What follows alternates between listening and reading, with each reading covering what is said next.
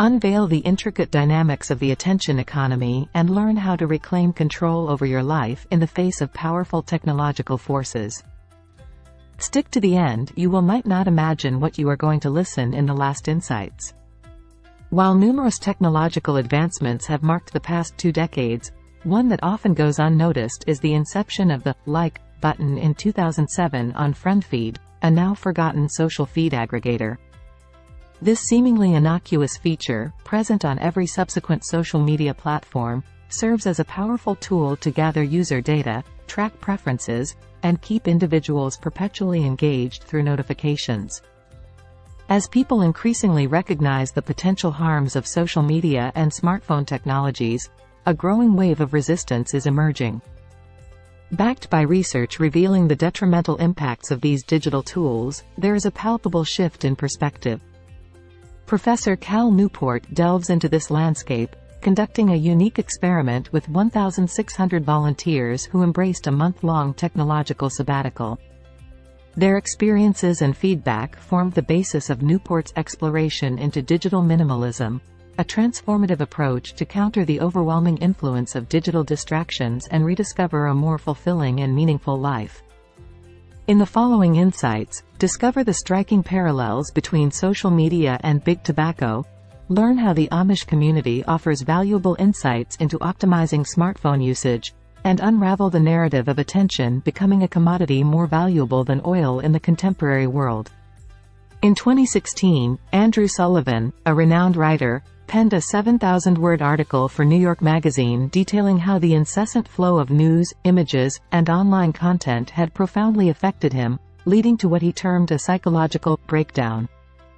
The symptoms he described, such as the compulsive need to check smartphones for texts, emails, and social media updates, resonate with many in today's digital age. The question arises, how did we reach this point? It's crucial to recognize that the technology at the heart of this issue wasn't initially designed for the pervasive use we see today. When Steve Jobs unveiled the first iPhone in 2007, he positioned it as the best iPod ever, a device for making calls and enjoying music. According to Andy Grenion, an Apple engineer on the project, Jobs initially dismissed the idea of the iPhone becoming a platform for third-party apps and gaming. Similarly, Facebook, when launched in 2004, was perceived as a clever novelty for learning about friends of friends, not a significant news source or a prevalent time-consuming platform. In 2004, college students were more engaged with the computer strategy game Snood than Facebook. As people incorporated iPhones and Facebook into their lives, they didn't anticipate spending hours daily immersed in these technologies. The addictive nature of these tools has evolved intentionally, shaped by the efforts of social media engineers. In 2017, Bill Maher likened social media tycoons to the new big tobacco, marketing products designed for maximum addictiveness. Various tactics, including exploiting the human desire for social approval, have been employed to capture and retain attention. The introduction of the Facebook thumbs up button in 2009 marked a significant milestone, transforming the act of posting into a highly interactive experience. The primal urge to check notifications and gauge approval from one's social circle has become deeply ingrained in our behavior. Cal Newport proposes a defense mechanism against the pervasive influence of Silicon Valley by introducing the concept of digital minimalism, a lifestyle emphasizing the philosophy that less can lead to more fulfillment. Unlike quick fixes such as disabling smartphone notifications, Newport advocates for a more profound transformation in the way we engage with technology. Digital minimalism draws inspiration from the minimalist lifestyle advocated by figures like Marie Kondo, promoting the idea of inviting into our lives only what truly brings joy. Newport applies this principle to the digital realm, encouraging individuals to evaluate whether websites, apps, or services align with their values in a unique and indispensable manner.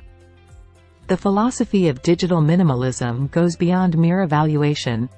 It urges individuals to optimize their use of technology to maximize value while minimizing the associated time and energy costs. For instance, if a social media platform like Twitter significantly benefits one's career, setting purposeful rules can allow for efficient use without unnecessary time consumption. Tyler, one of the participants in Newport's digital minimalism experiment, initially valued social media for staying connected, entertainment, and networking. However, upon closer examination, he realized that the benefits were outweighed by the time it demanded. Embracing digital minimalism, Tyler decided to close his social media accounts. A year later, he experiences a transformed life, more exercise, increased reading, volunteering, learning music, and quality time with family. Tyler, once skeptical of quitting social media, now sees no reason to continue using it. Digital minimalism, as exemplified by Tyler's story, showcases the potential for a more focused and fulfilling life by intentionally curating our digital interactions. Digital minimalism is grounded in 3 core principles. Clutter is costly, optimization is crucial, and intentionality is fulfilling. The first principle draws inspiration from the new economics concept popularized by Henry David Thoreau in Walden. This approach considers life costs when evaluating the true value of something. Applying this to digital minimalism, individuals should assess the real gains and costs, both in time and attention, associated with the digital media they allow into their lives. The scrutiny involves questioning whether the same task can be accomplished in a different, more efficient way. The second principle aligns with the law of diminishing returns in economics, emphasizing that continuous addition does not lead to sustained improvements. When it comes to staying informed, for instance, adding multiple sources may result in overwhelming and incomprehensible distractions.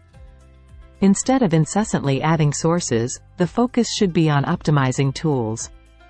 For example, using an app like Instapaper to collect and read articles over the weekend without ads. The third principle takes inspiration from the Amish lifestyle, which is often misconstrued as entirely anti-technology. In reality, the Amish assess and question technology based on its alignment with their fundamental values of family and community. Similarly, individuals practicing digital minimalism should adopt a value-based approach, evaluating whether each digital tool truly benefits and supports their values and objectives. In essence, digital minimalism encourages a thoughtful and intentional approach to the adoption of digital tools, emphasizing value, efficiency, and alignment with personal values. Embarking on the journey of digital minimalism involves a transformative process that begins with a 30-day digital declutter, followed by a meticulous reintroduction of selected tools. The initial 30 days serve as a period of deliberate disconnection from non-essential technology, challenging individuals to cut ties with anything beyond the necessities for daily functioning. While this might initially expose ingrained addictive habits, participants in Newport's 1,600-person experiment reported a swift adjustment, realizing that many seemingly indispensable apps were, in fact, forgettable. It's crucial to distinguish between convenience and necessity during this phase. For instance, quitting Facebook might seem daunting, but the absence of social media often strengthens real-world connections through direct communication and face-to-face interactions. Simultaneously, this period prompts introspection to identify one's genuine interests and values outside the digital realm. Understanding personal priorities is vital because the subsequent phase involves finding fulfilling alternatives to replace the void left by the absence of social media and unnecessary technology. After the initial 30-day declutter, a deliberate reintroduction process begins. Individuals must critically evaluate each technology by asking 3 fundamental questions. Firstly, does this technology support something deeply valued? If affirmative, proceed to the second question: is it the best way to support this value? For instance, while Instagram may seemingly connect individuals with distant relatives, a more meaningful way could be a weekly Skype call. Most often, social media fails to pass this scrutiny.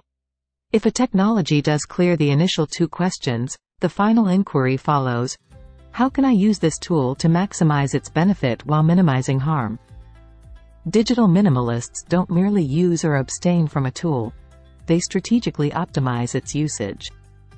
For instance, if Twitter aligns with their values, they might restrict its use to once or twice a week, avoiding mindless scrolling on their phones and only following meaningful connections. This meticulous approach to digital tools ensures that they serve a purpose, adding value to life without unnecessary distractions. If you've discovered even a small nugget of value in our content, we would truly appreciate your support through likes, shares, and subscriptions. Make sure to stay tuned till the end for more insightful nuggets, and don't forget to provide us with your feedback. Thanks for being with us. Now, let's get back to the review. In the pursuit of meaningful and lasting change, digital minimalism recommends practices that align with a lifestyle and offer genuine, rewarding value, steering clear of fleeting life hacks. One such vital practice is solitude, a precious commodity often eroded by modern technology. Individuals born before the smartphone era may recall a time when life wasn't dominated by constant digital connectivity. However, those born between 1995 and 2012, referred to as the iGen, have grown up immersed in smartphone culture, spending an average of 9 hours a day on these devices. Research by generational expert Jean Twenge reveals a concerning rise in psychological health issues within the iGen, marked by increased rates of depression, suicide, eating disorders, homesickness, and pervasive anxiety. Underlying these issues is what can be termed solitude deprivation, a deficiency in time away from screens and external stimuli. Solitude is essential for processing emotions, reflecting on relationships, contemplating life's priorities, and allowing the mind to attain a state of calm clarity. The beauty of solitude lies in its accessibility, whether experienced in a crowded cafe or a quiet subway ride, as long as it offers a space for solitary contemplation. A practical recommendation from digital minimalism is to leave the phone at home during outings, reminiscent of the pre-smartphone era. While this might initially seem unconventional, it opens up avenues for genuine human connection and reflection. For those concerned about emergencies, a compromise can be storing the phone in the glove compartment or another less accessible spot. Additionally, the age-old practice of taking long walks is endorsed as a classic source of solitude. Renowned thinkers such as Thoreau, Arthur Rimbaud, Jean-Jacques Rousseau, and Friedrich Nietzsche have extolled the virtues of walking as a means of finding inspiration and generating their best ideas. The key to reaping the benefits of this practice lies in undertaking these walks without the distraction of earbuds or screens, allowing the mind the space it needs for solitary contemplation and reflection. Our brains, crafted over thousands of years for intricate social interactions, find emojis and hashtags inadequate substitutes for meaningful connections, as indicated by the American Journal of Preventive Medicine, linking increased social media usage to heightened loneliness. A pivotal recommendation from digital minimalism is to refrain from mindless clicking, especially the ubiquitous like button. The idea is to go beyond superficial comments and emojis and instead reserve those sentiments for genuine conversations, the kind that takes place face-to-face or over a phone call. Shifting away from the illusion of meaningful interactions on social media fosters a richer social life. While the transition might initially be met with concern from friends, explaining your decision to step back from these virtual interactions can help set the expectation. Texts, messaging, and emails, while convenient for quick exchanges, often lack the depth required for fulfilling social needs. An actual phone call or in-person conversation is far more rewarding. To counteract the isolation that excessive texting can induce, a Silicon Valley executive suggests setting regular conversation hours. This practice discourages prolonged text-based exchanges, promoting the value of real-time discussions. Establishing standing invitations for real conversations is another strategy. For instance, designating Saturday mornings at a favorite coffee shop as a regular meeting time. The goal is to prioritize genuine, meaningful conversations over digital exchanges, ultimately contributing to a more fulfilling and less isolated social life. Quality leisure time, as emphasized by Aristotle, is crucial for leading a fulfilling life. The author distinguishes between high-quality leisure, involving activities that bring inward joy, and low-quality leisure, characterized by digital distractions like social media or mindless binge-watching. Digital minimalism encourages creating more space for high-quality leisure while deliberately limiting low-quality activities. Strenuous hobbies often emerge as some of the most rewarding high-quality leisure activities. Contrary to initial perceptions of fatigue, putting effort into leisure pursuits, as noted by Arnold Bennett, leads to increased satisfaction and a sense of energy. Physical engagement with three-dimensional objects, as highlighted by Gary Rogovsky in Craftsman, is essential. Activities that involve interacting with the physical world, applying skills, and creating valuable things contribute to genuine satisfaction. While technology can assist in these endeavors, such as using YouTube tutorials for carpentry, it is essential to move beyond the confines of small screens. The leisure lessons of digital minimalism emphasize engaging with the physical world and pursuing activities that involve skill application and creation. Setting leisure goals, like learning specific guitar parts for a mini concert, adds purpose and momentum to high-quality leisure activities.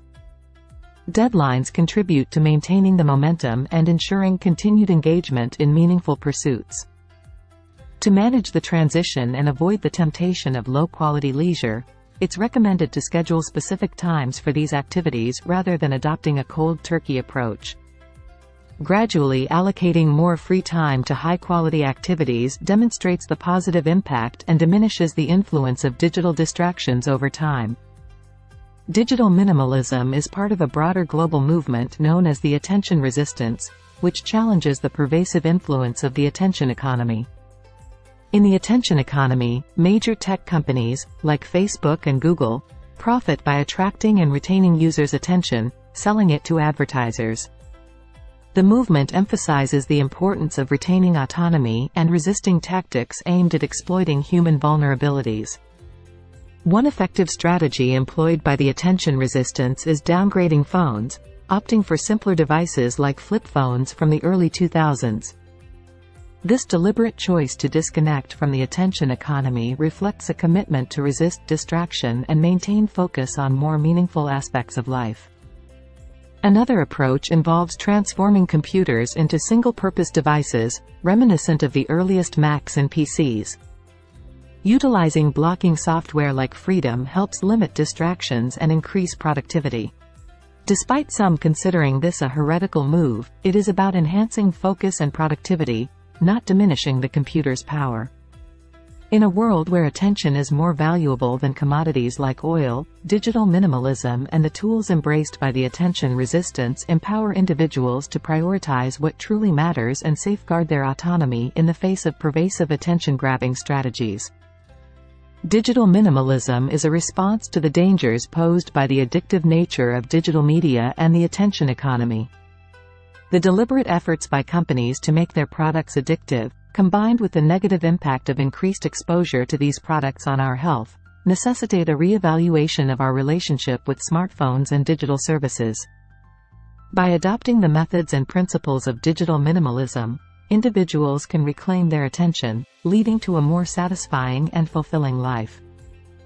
Actionable advice: delete social media from your phone. When applying the principles of digital minimalism, many people find that the drawbacks of social media outweigh the benefits. If you have compelling reasons to maintain a social media presence, consider deleting the app from your phone and accessing it only through a web browser. This small adjustment can significantly improve your life by either revealing that social media wasn't beneficial or transforming you into an optimal user who spends minimal time on it, freeing up more time for high-quality pursuits. A sincere thank you for joining us until the end, showcasing your dedication to personal growth and wisdom. Your support not only broadens the channel's reach to a wider audience but also plays a pivotal role in fostering its continuous growth. As a token of gratitude, I commit to consistently delivering insightful book reviews sourced from some of the most impactful books in the world. Thank you for being part of this journey.